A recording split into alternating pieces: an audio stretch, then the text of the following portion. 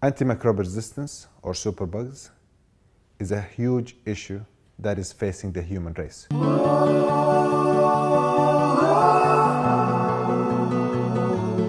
After the discovery of penicillin in the 1920s, antibiotics became very important medicines to humanity, and that took medicine to a completely different era.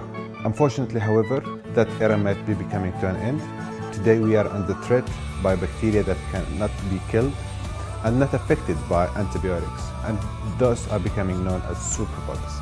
Professor David Paterson is a world-renowned professor in infectious diseases and microbiology. I'm really privileged to be working with him and having him as my mentor. So the future for Hosam and his technology which he's developed is of tremendous importance to the world. Now we've got this problem of superbugs, of antibiotic resistance. And what Hosam's discoveries have done is that they're allowing doctors to make that diagnosis earlier.